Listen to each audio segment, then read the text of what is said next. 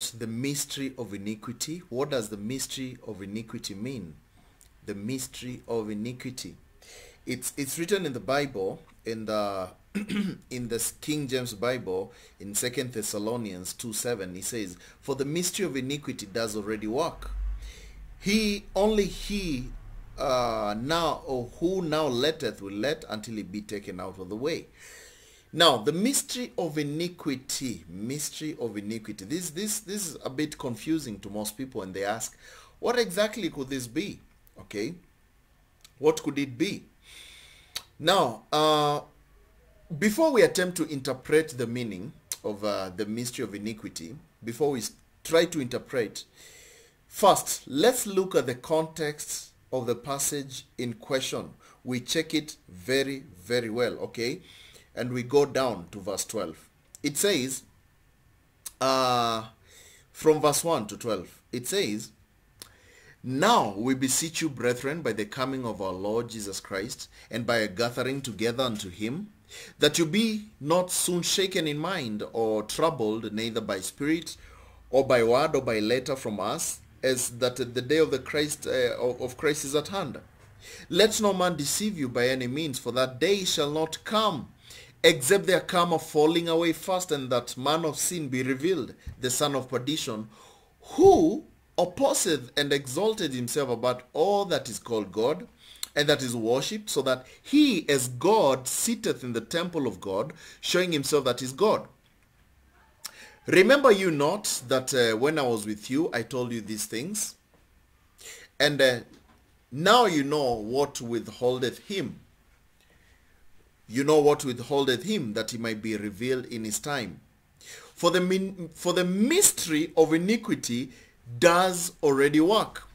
Only he now who letteth will let until he be taken out of the way. And that wicked, okay, will be revealed, whom the Lord shall consume with the spirit of his mouth, and shall destroy with the brightness of his coming. Even him who is coming." Okay, he has said that wicked, the big W is showing us, is a certain being, okay, who is coming. "Even him who is coming is after the working of Satan, with all power and signs and lying wonders, and with all deceivableness of unrighteousness in them that perish, because they received not the love of the truth, that they may be saved. And for this cause God shall send them a strong delusion, that they should believe a lie, that they might all be damned who believed not the truth, but had pleasure in unrighteousness." Now we have to understand one thing, yeah? That Paul's intent in this passage is to correct a false teaching that was being propagated, namely that the day of the Lord, or the end times judgment, had already come. And the Christians of the church of Thessalonica had been left behind to endure it. That's what they were thinking. So Paul was trying to counter this. And Paul wanted to set the record straight about Christ's return and our gathering together to him. That is what we call the rapture. And Paul stated that two events that go before the day of the Lord are, okay, they had to happen. It was the apostasy, or the falling away, okay, the falling away or the rebellion, and the revelation of the man of lawlessness, okay, he would have to be revealed before the day of Christ comes. Are you getting the point? So all these, which we call the mystery of iniquity, would have to be would have one day to culminate in the appearance of the Antichrist, who right now, as we speak, is still at work. He's working behind the scenes. Are you getting the point? He's already working in the world, but he's being restrained for now, so that the world is not as evil as it could be. But one day it will be, because the restrainer will be removed from the world. Now up to there, I'm sure probably, I don't know if I've mixed you up, but The Bible tells us that. Now, we must ask ourselves, what is this apostasy? What's this apostasy? The Greek word for apostasy is apostasia. Okay, apostasia. The one that you have read in 2 Thessalonians 2:3 here. 2:3. Let no man deceive you by any means, for that day shall not come, except there come a falling away first. Falling away is also called apostasy. Okay, that apostasy. Falling away, or the departure, departing from something. People will depart from some truth or something, okay? Or they will defect, or they will revolt. Now, this is the end times apostasy, which you are being told in 2 Thessalonians. And is the mass falling away. Instead of where people they were. It's like people will fall from some point of grace where they stood before. People used to confess God more, and it's like they'll stop confessing him. People used to love the things of God, and they like love the things of the world. And things like that, you know. That's what we call apostasy. It's the mass falling away of people from God as the world prepares to receive the lawless one. Okay? The lawless one who claims to be the false Messiah, or the Messiah, or whatever, the Antichrist, okay? Now, it is unprecedented worldwide revolt against all things which are godly. In the end times, people will follow this man, the man of sin, and they will fall away. They will refuse everything concerning the things of God and all things which are godly. And even many who claim to be Christians will be caught up in it, will be caught in this kind of stuff. They'll be falling away from the truth. And another possibility espoused by a small minority of scholars is that the apostasy is the departure of the church. Some people say it's the departure of the church. I won't say it is not or it is, because I've heard so many people talk about this. And I always listen to 𝗕𝗵𝗵𝘀 reading the old King James. I don't know which version he was reading. It says, it will not happen until the departure comes first. So for some people, for him, he translates that the apostasy is basically the rapture first. I cannot deny or agree or things or what. There are so many people with different understandings of this falling away, this apostasy. And it's okay, whatever way you're going to say, these are the end times, okay?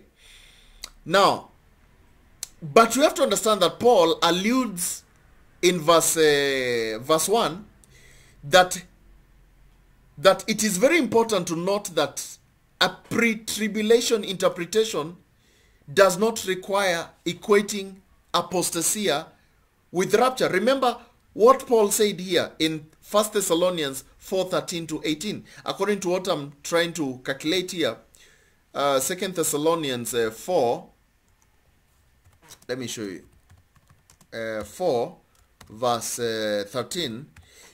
If you equate, if you try to equate apostasy with the rapture, I think there's somewhere where you might get lost.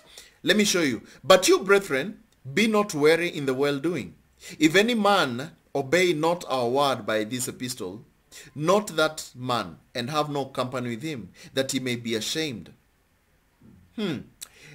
Yet count him not as enemy, but admonish him as a brother. Now, the Lord of peace himself give you peace always. By all means, the Lord be with you. The salutation of Paul with mine own hand, which is the token of every epistle I write. The grace of God be with you. Now look at these two verses here. Brethren, don't be weary in doing good. If any man not obey, if any man go against the word of this epistle, or they fall away, if any man fall away, just not that man, but have no company with him, that he may be ashamed. Now, it means there's some people who in the last days will be falling away from the truth, apostasy, and they'll be trying to refuse to obey the word of God. And they'll be saying, no, I don't want that word which was preached by Paul. I don't want that. I want to do my own things. And Paul is telling us, don't worry about these guys. Let them do their thing. Okay, let them do their thing. Just note them and avoid them. Why? Because apostasy, people will be falling away from the truth and they'll be running away to something else. So if you try to equate that with the rapture, then some verses here might not make some sense. Because how do you explain this verse in the last days? Because Paul was talking about the last days also, remember, concerning here. Anyway, first, let's ask ourselves, who is this man of lawlessness? Who is this man of lawlessness? Now, this man of lawlessness, he is a literal person, often referred to as the Antichrist. Is the Antichrist. And he will be Satan's henchman, also called a pseudo-Christ, a fake Christ, who will perform miracles, signs, and wonders. If you enjoy miracles, signs, and wonders, then this guy is going to trick you so much. He's going to deceive you. Because he'll come with a lot of miracles, signs, and wonders. And the Bible tells us about this. But his miracles, signs, and wonders will be from Satan. Will be from Satan. And the ultimate goal will be to deceive the whole world. And John the Apostle, the Revelator, he wrote that many antichrists, John wrote that many antichrists will precede the coming of the ultimate Christ. He told us that there will be some many kind of antichrist. Okay? In 1 John 2 verses 18 should be, okay? That there will be so many antichrists. Little children, it is the last time. And as you have heard that Antichrist shall come, even now there are many antichrists, whereby we know it is the last time. So right now we have so many antichrists. And those antichrists, they are working with the spirit of this main guy here, the man of lawlessness. They are following him. This guy is the beast. This guy, he'll be the beast. Have you heard about the beast? With some, I don't know how many heads and things like that. In Revelation 13 from verse 1 to 10, it's talking about this beast, the Antichrist, and the little horn. You remember the little horn? Okay, the little horn in Daniel 7:8, and also the king who does as he pleases. The Antichrist will be some king who will do whatever he pleases. He will do whatever he wants, and he will not give any adoration to anything. He'll do what he wants. And the king shall do according to his will, whatever he pleases. And he shall exalt himself and magnify himself above every god. He will magnify himself above every god. Have you seen us reading this in 2 Thessalonians? That he will consider no other god above himself. He will sit in the holy temple and declare himself that is God. Are you seeing the Bible connecting? And he shall speak marvelous things against the God of gods. We know the God of gods is Jehovah. And shall prosper till the indignation be accomplished. For that is determined shall be done. Are you seeing this kind of, this man of lawlessness being explained? Now the Bible tells us that the mystery of iniquity is already at work in the world. The mystery of iniquity is already at work. But the forces that would bring the Antichrist to power are eager to establish his unholy kingdom. But they are currently being restrained by the restrainer. And I'll do another video probably explaining who the restrainer is, okay? Because the Bible is saying that there is a restrainer who is restraining all this. In 2 Thessalonians, where I've just read to you, let me just go back there and show you what the Bible says about this. And now you know what withholdeth, that he might be revealed in his time. Withholding who? The Antichrist. For the mystery of iniquity does already work. Only he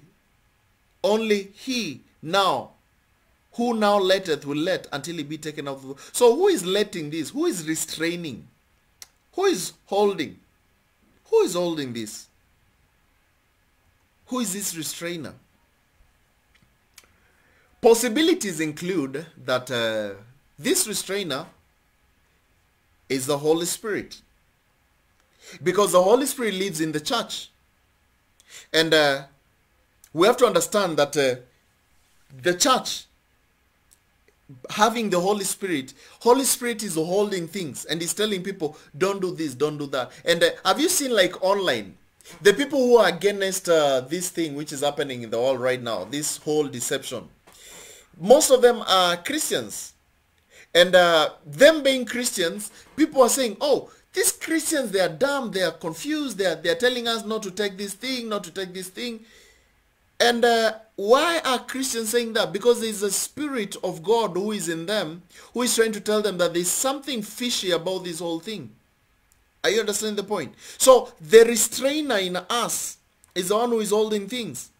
And the same restrainer is also trying to hold things through the Holy Spirit. Is also, remember, the Bible says that every different leaderships are brought forth by God. So God is putting in some leaderships in different places and saying, no, there are some leaders who are coming up and saying, no, we will not agree to this or not. But of course, many of them have fallen away. So it's kind of the Holy Spirit is the restrainer here. Now, the people of Thessalonica, they knew the identity of the restrainer. So Paul did not elaborate verse 6. Verse 6. And you know what withholdeth. So it's these people of Thessalonica, they knew. You know what withholdeth, that it might be revealed in his time. So he did not need to elaborate who withholdeth, because it's kind of they knew. And the Spirit, remember, the Spirit of God convicts the world. The Spirit of God, he does convict the world and indwells in the church, enabling God's people to be a limiting influence on the world's evil. And the presence of the Holy Spirit in the world is right now thwarting the revelation of the man of lawlessness. Wickedness gets no traction in seizing global power. But this will change. And upon the departure of the church from this earth, at which time the Holy Spirit's indwelling presence will depart, the mystery of iniquity will have some free reign. And tribulation on earth will start.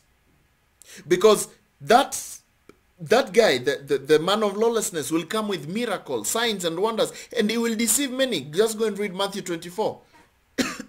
So now, let's ask ourselves one question here. What is the mystery of iniquity? What is that mystery? I'm sure I've spoken too much and I'm not giving you the point. So what is that mystery of iniquity? I just wanted to lay some foundation. Or what is that secret power of lawlessness? There's also other versions of the Bible, but I'm not into checking many versions. I'm only into King James. But of course, in other versions, they call it the power of lawlessness. We have to understand that the word mystery denotes something hidden for some time. It's something which has been hidden. Hidden, mystery. It's been hidden for a time before God chooses to reveal it. And in the Bible, we have several mysteries. The ones that I know, there are almost 7 kind of mysteries. I'm just going to quote a few mysteries here, especially the mysteries which are given to the Gentile church by the Apostle Paul. Remember, Paul told us about a couple of mysteries, hidden things that were not known. But he revealed them to us. Remember in Romans 16:25, Paul tells us, now to him that is of power to establish you according to my gospel, and the preaching of Jesus Christ according to the revelation of the mystery. The preaching of Christ Jesus according to the revelation of the mystery, which was kept secret since the world began. Remember, Jesus was not preached directly him from back then in the Old Testament. They never used to preach Jesus, that Jesus died for your sins, was buried and rose again. They never used, because Jesus had not died literally. So how could you have preached? So it was hidden for some time. Okay? But now it's made manifest, and by the scriptures of the prophets, according to the commandments of the everlasting God, made known to all nations for the obedience of faith. Are you seeing? That's one mystery. Also, we have another mystery here in Ephesians.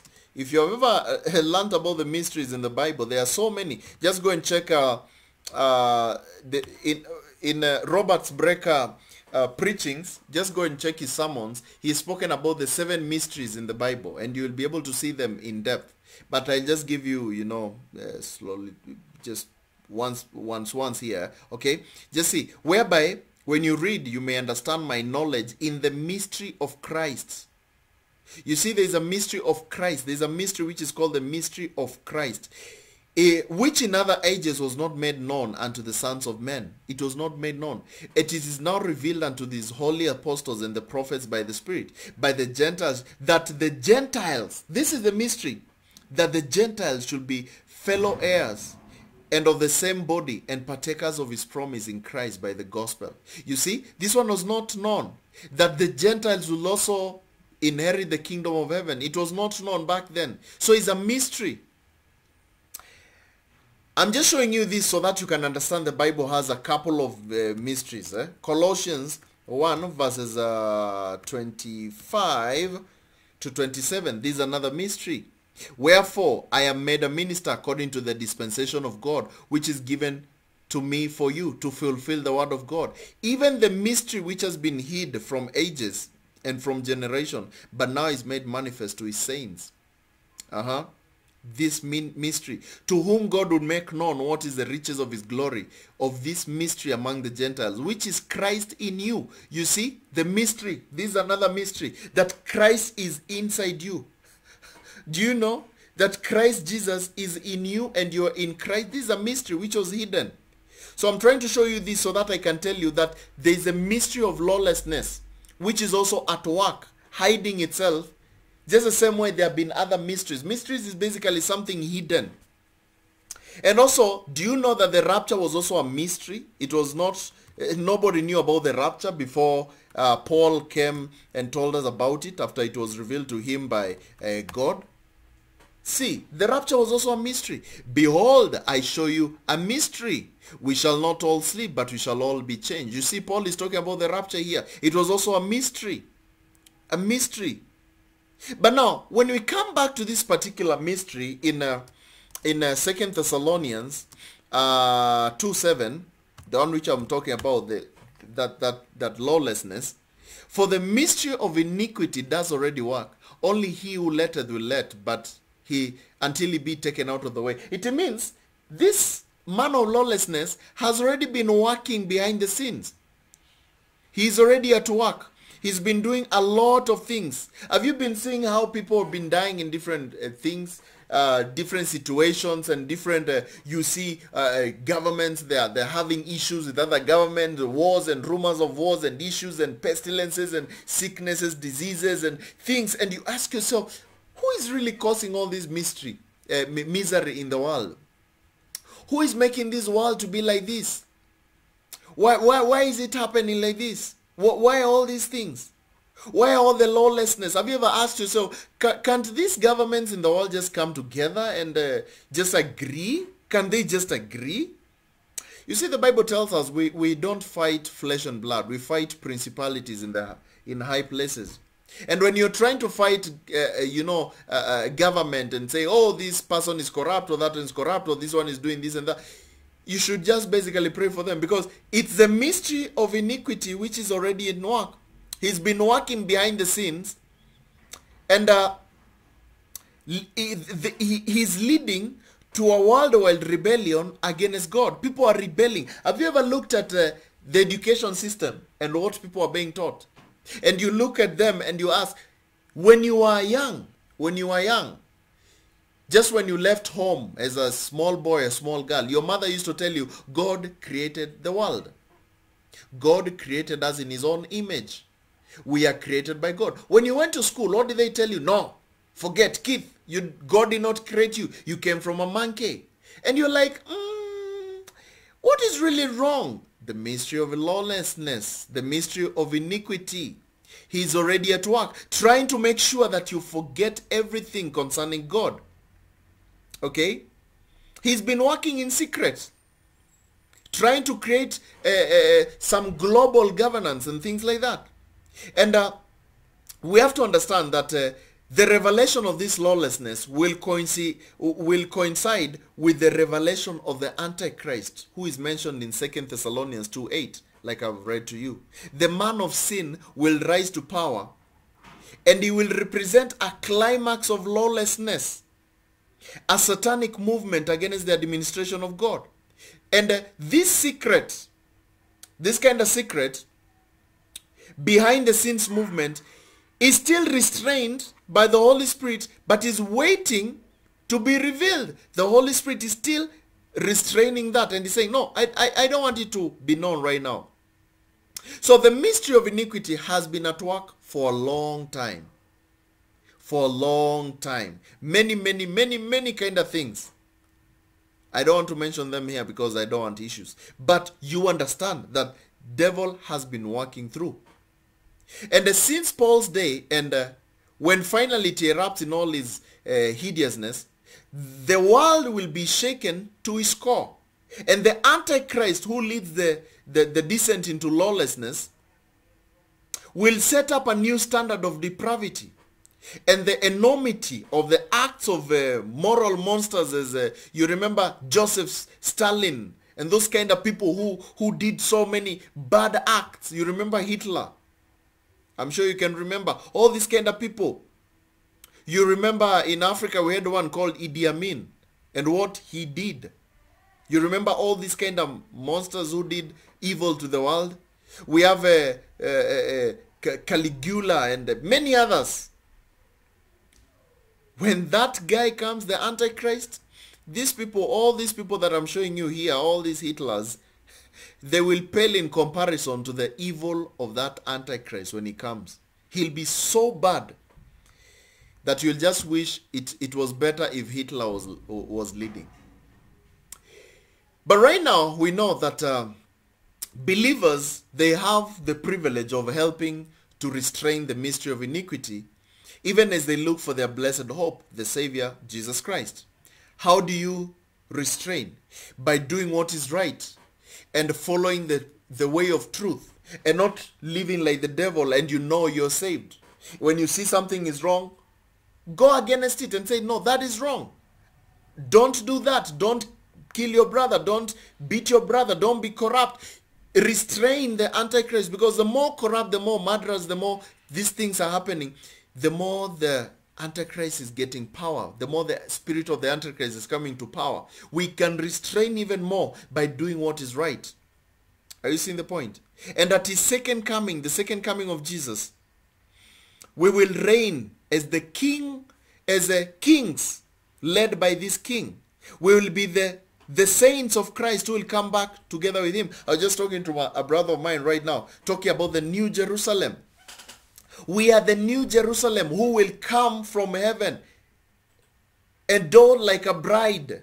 Will be so beautiful, will be coming from heaven, and will be coming now to rule. Jesus being the king, and then we will be kings. He is the great high priest and will be priests. Are you seeing the point?